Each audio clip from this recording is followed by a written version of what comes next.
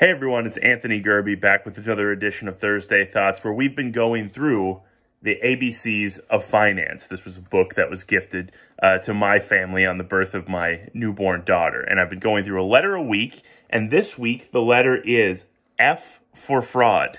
Okay, well I could go to a lot of different directions with that, but probably the most common form of fraud that any of us experience, I've experienced it myself, is credit card fraud or even bank account fraud. Thankfully, I haven't experienced that one. But I think it's important to get this out there. It seems to be more common knowledge these days, but it's worth remembering in terms of fraud on either a credit card or a bank account. So if somebody gets your credit card number, it is much less consequential, usually, if someone were to get access to your credit card versus your debit card, or certainly your bank account, which is what your debit card links to.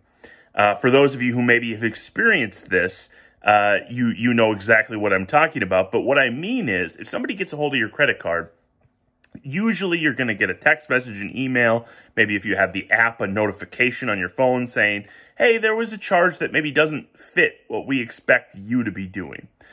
Maybe you don't get that message. Maybe you just look at your statement every month and say, ooh, I don't remember those charges. You know, that doesn't make sense. Those charges were in Ohio. I live in Minnesota, whatever.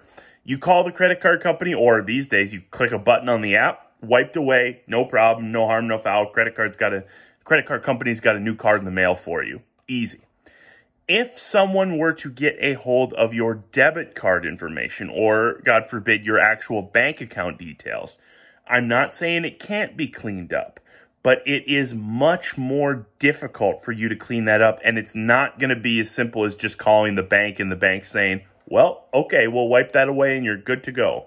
Because what they got access to was not a credit card company's money. What they got access to was your money in your bank account. Where's the take-home point from this? Well, I'm not saying you should be using a credit card for everything that you're doing. Certainly there are reasons to set up direct deposit bank accounts, use debit cards, all the way down the line. However, in online transactions, for example, as one example, I much prefer to use credit cards, partially for the simplicity, partially for the rewards, but also for the off chance that fraud were to occur. Someone were to steal my number. Because if that happens, I know a credit card company is going to be a heck of a lot easier to deal with than my bank, or realistically any bank. So I recommend you take a look at your spending habits, and everybody's got this risk. There's no way to get rid of it completely.